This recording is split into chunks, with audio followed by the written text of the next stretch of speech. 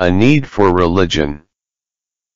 Generally, a tree has roots, trunk, branches, flowers, and fruits.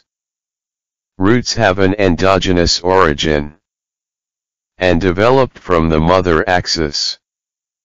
The trunk is the stem of the tree, and it is the main ligneous axis.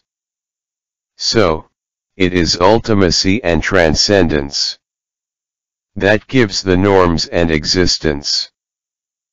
Normally, at the end of the trunk, branches are found attached or started. Consider each branch as a religion. That is, Hinduism, Christianity, Islam, etc. There may be branches of a branch. Those are religion having sub-religions. In a tree, branches are aiming at sky.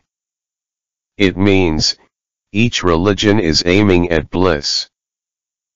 A person attempting to ride a tree will reach at the end of the tree trunk, where branches are originated.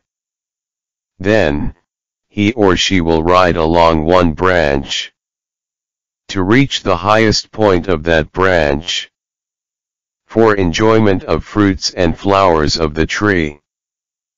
Branches are of different size and length. Remember, only one branch is longer than all other branches of the tree.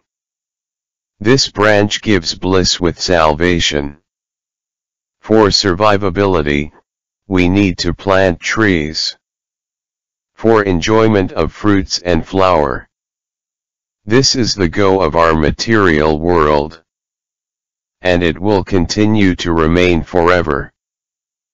Please subscribe, like, and share.